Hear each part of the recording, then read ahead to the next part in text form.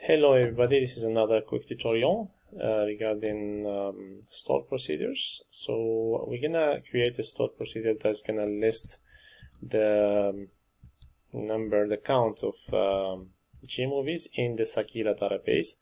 The Sakila database, you can download it if you Google Sakila database in MySql. That can take you to a link that you can download the Sakila to your workbench, and then you can practice those exercises. So what I will do is write a select statement that will give me a count of gmovies. So I'm gonna write a generic text count of gmovies, and then close it. It's just a text, can be anything really. And then I have my function the count, and this one is gonna calculate give me the count of gmovies in the table called film, because if you can see here in the list of tables that exist in Sakila, and notice that I'm double clicking on Sakila, that way I don't have to use the statement to use Sakila. And then in my list of tables, one of the tables is called film, this one here, and film has a column called the G rating, right? That is the or rating this one here. Okay, so from film where rating equals, then since it's a text, the G, and semicolon to close my statement. So this one should generate the list of movies that's called that has a rating of G, and the count of movies is 178. So let me clear this. Now what I want to do is create this one as a stored procedure. So what is a stored procedure? Let me go quickly to my PowerPoint and give you a quick definition on my, let me go back one slide. A stored procedure basically is a subroutine, a sub-program that you can call and you can use it and reuse it. It's stored in database, and basically it's used for quickly querying or transforming, updating data. It's a very useful tool in MySql. To create it is easy. You just right click on create stored procedure, and then that will generate a begin and end statement for you with a procedure name, and then in between the begin and end you put your select statement in there.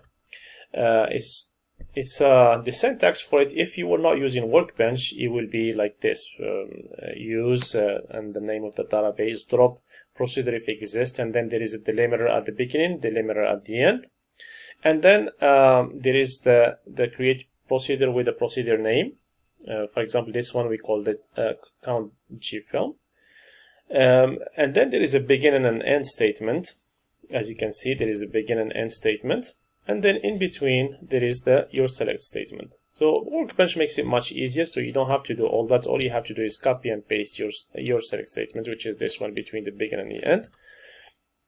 And then once you are done, you can call your stored procedure using the call statement, and then that's going to give you the count of movies that has with the rating G. Okay, so I'm going to end the show, go back to my stored procedure, and we're going to do exactly that. Stored procedure, right click, create, and then between the begin and end I'm going to paste. Can be found in the product description. Alright, I forgot to copy my statement, right? Alright, that happens. Alright, so let's go back and paste that, and then don't forget the semicolon here. If you forget that, it's gonna give you an error, and then here you can put the name that makes more sense to you. Try to keep names short since you're gonna be using them in a call statement. Count G movies. That's just like that. So I'm gonna copy that just to put it in my column I'm doing now. Okay, copy, and then I'm gonna apply. So if I don't have any errors, it's gonna give me the statement executed successfully. Execute statement and finish. Now if I want to call it, and if you refresh, you should see it in the list of stored procedures when you refresh your database. Count gmovies, as you can see here. And then now I can do a call, semicolon. Alright, and count of gmovie is 178. And that's it. It's not very difficult, especially with Workbench. It makes it much easier. You don't have to remember all the craziness in the syntax, but it's good to know, you know, how stored procedure is written. Thank you for watching. Have a wonderful day.